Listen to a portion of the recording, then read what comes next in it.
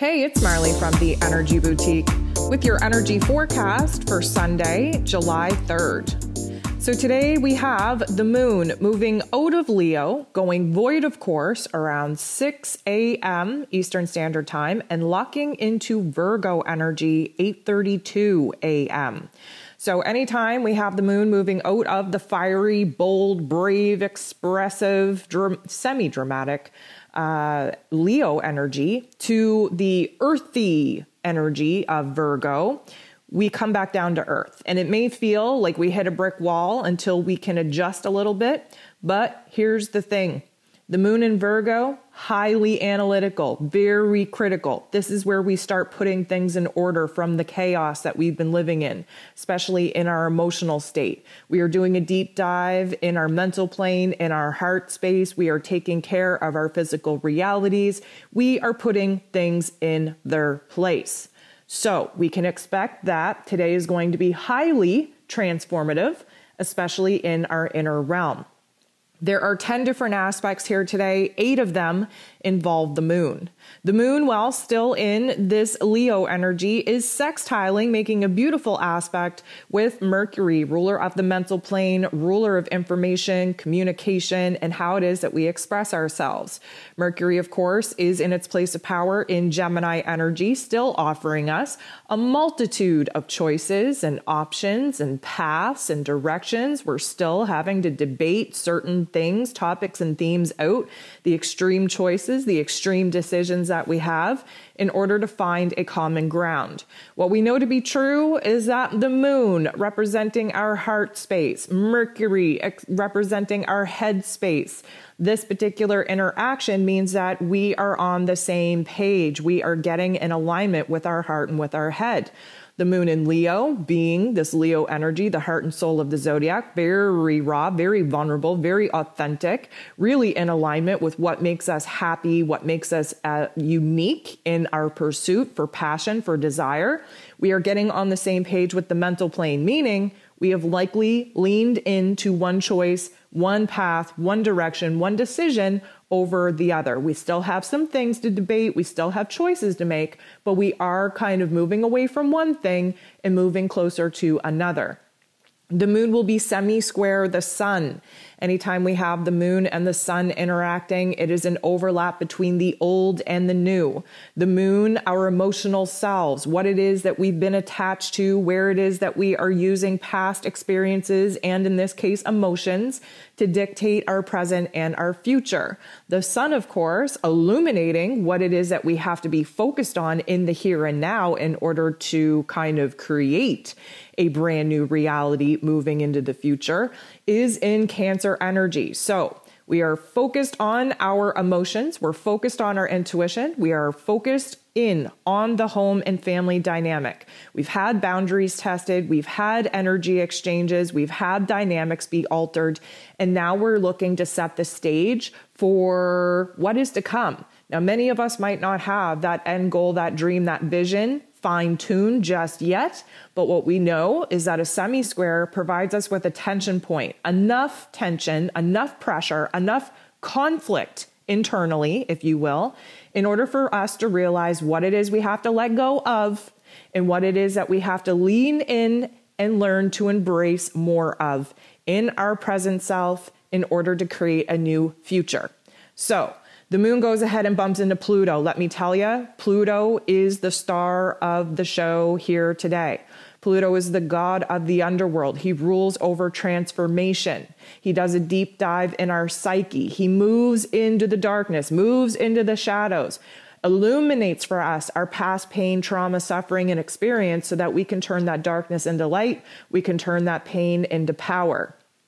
This particular aspect that the moon, still very much in Leo energy, is making with Pluto is a deep dive into our raw and authentic selves, where it is that we need to be bold and brave and courageous, to not let our past pain and trauma and suffering and circumstances dictate what is possible for us in the here and now and in futuristic situations. Now, Pluto is highly suggesting that we do have to kind of sit in the funk. We do have to feel the pain. We do have to kind of sit with the memories in order for us to be inspired and motivated to use that as as a fuel, as a catalyst to do better. The moon in Leo, again, representing the lion, right? We're not the wounded, scared little kitten that's hiding in a cave licking one's wounds. We are using our wounds as battle scars, and we are not afraid to roar and let the other inhabitants of the jungle know who is in charge. We are holding ourselves with a little bit more pride for what it is that we've gone through, what it is that we need to celebrate as far as our battle wounds go, and doing a deep dive into our heart space and into our head space, into the psyche that Pluto likes to dive in, means that we are having aha moments, transformative inner realm moments that are going to boss us up in all the right ways. So the moon goes ahead right before it goes void. And again, when the moon goes void, it's unstable, it's shaky. We don't want to make any decisions. We don't want to make any commitments. We're questioning everything. We don't have a stable emotional ground. The last aspect that the moon in Leo makes is a trine, a good vibe with Mars, the god of war, in Aries, which is his place of power, which means that we are focused on being motivated. We are focused on being inspired. We are unleashing a new level of warrior type of energy in order for us to push forward, to take action, to make a move, to actually pursue our passions, our dreams, our desires. Even if our anger is the fuel source that gets us there, especially seeing how this particular aspect takes place right after the moon and Pluto does this little dance in the darkness in order to illuminate the power, the strength that we can pull from our past experiences. This is definitely a high vibe energy. We want to keep ourselves in check, make sure we don't kind of tap into the negative parts of this, which is having a tantrum, having a little bit of a shit fit, using anger and frustration in a power trip kind of way. And instead, we want to just fuel our fire. We want to just fan those flames and really push ourselves to boss up to this warrior-like energy so that we can actually move forward, that we're actually using this type of, let's call it dark aggression, in order to fuel our plan forward. This is when we're going to start seeing major changes. If you haven't listened to July's energy forecast, I'm going to recommend you do so. This is setting the stage for the rest of the month. Now, the moon is going to bump into Chiron in a way that would suggest that we are very aware of our wounds, but we're also very aware on where it is that we're not going to let those past wounds, that past pain and trauma keep us in a state of paralysis. Again, still feeding off of the earlier aspect between the moon and Pluto and then the moon and Mars. This is a healing energy. We are using our pain, our trauma, our suffering, our wounds in order to create a brand new foundation for ourselves. We are still in Cancer season. This is building a brand new foundation, having the correct boundaries to protect us, to provide us with safety and security as we set the stage for things to come. The moon then is like transiting, right? We're starting to feel a little bit stable. This is likely the time, I'm going to say around 11 a.m. to noon-ish, where we start feeling very heavy, very weighted, a lot of pressure in the mental plane. That is because the moon locks into Virgo energy. Virgo energy is ruled over by Mercury, ruler of the mental plane. It is Earth energy that is ruled over by the stimulation, the conversation, the information, the analytical, logical, practical point of view in our mental plane. So what we can expect is that there's a lot of mental processing going on. We really have to put things in order. There's been a lot of emotional chaos. There's been a lot of thoughts, a lot of ideas. Everything is up in the air. This Virgo energy helps us create order out of chaos. So we have the moon at this point kind of weighting us down, making us a little bit more grounded, practical in our approach, especially where emotions are concerned.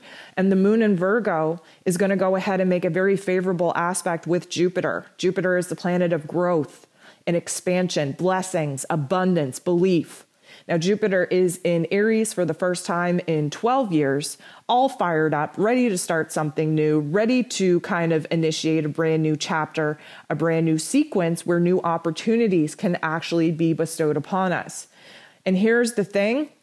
This magnifying glass comes in at the perfect opportunity with the moon now in Virgo, because now we get to zoom in on the details. So here's the thing. Virgo energy likes the details, likes the finest details for us to pick apart how it is we got here, why we think, why we feel the way that we do, the logic, the practicality, the plan, the strategy, the very small calculation that one needs in order to actually make a plan work. Well, Jupiter's over here giving us the great big vision, the great big picture, the great big dream.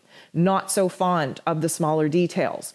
But what we can pull from this is that we are constantly allowing ourselves to project ourselves into the future dream and vision, thinking big, realizing what we want more of, and then having the actual capability to take that big picture and cut it up into smaller chunks, into those smaller details, to actually make a plan and strategy on how it is that we're going to align with this big picture vision and what it is that we can start doing emotionally, mentally, and physically in the here and now to actually make that dream and vision come to life. So we have Venus bumping into Pluto. Like I said, Pluto is a key star player here today.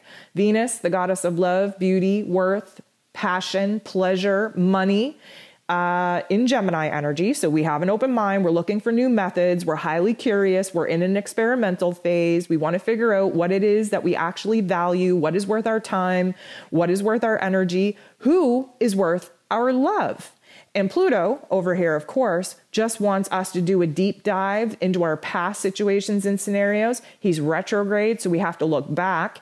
In Capricorn energy, looking at A, authority figures, B, systems, foundations, and routines, where we've given our power away, and C, masculine energies, where maybe father figure, qualities and characteristics of our upbringing are now appearing in masculine energies in our partnerships, friendships, romantic relationships. This particular energy is going to remind us, and I'm going to take you way back here. We go back to December when Venus went retrograde in Capricorn energy, then did a dance with the Lord of the Underworld, Pluto himself, to strip away all of the fluffy layers of ego so that we could get very real with our heart space, with what brings us happiness, what brings us joy. So now we're having to rewind not only to December, but to the beginning of the year when we did the dance with the Dark Lord to see what has changed, what has transformed. Many of us have had an ego death. Many of us have had to really take a good look on what it is that we've been pouring our time, energy, and attention into. And many of us need to open our minds up to cut the cord with past situations and people in order to really put ourselves in a position where new like-minded individuals, new levels of worth in people, places, and things, especially money matters, can actually have the room to enter into our realm.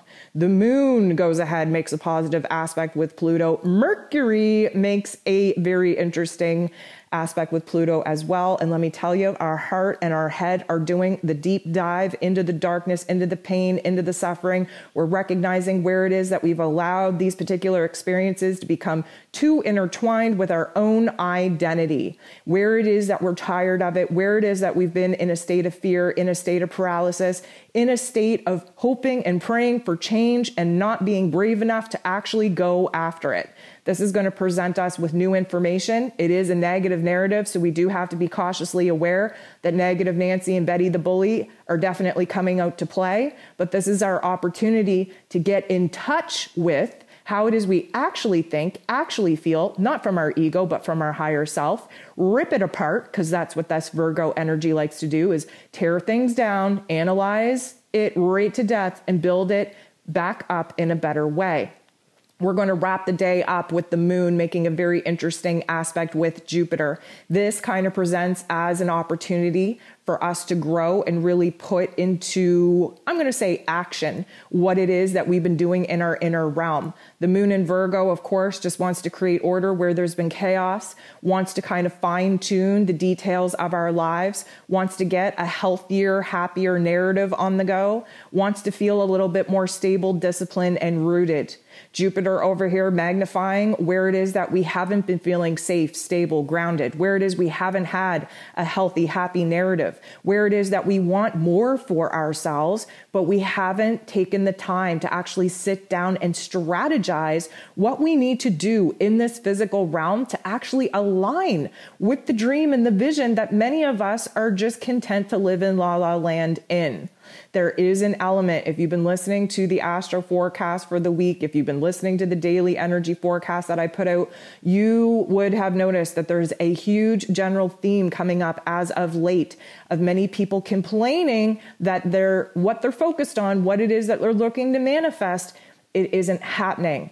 And a lot of that is due to the lack of boldness, bravery, courage, and physical accountability and responsibility in our physical lives. You can't just sit around with hopeful wishes and really like amazing visions that you want to see come true. You actually have to do the work in the physical realm to clear out the elements that are blocking said vision and dream from actually anchoring in.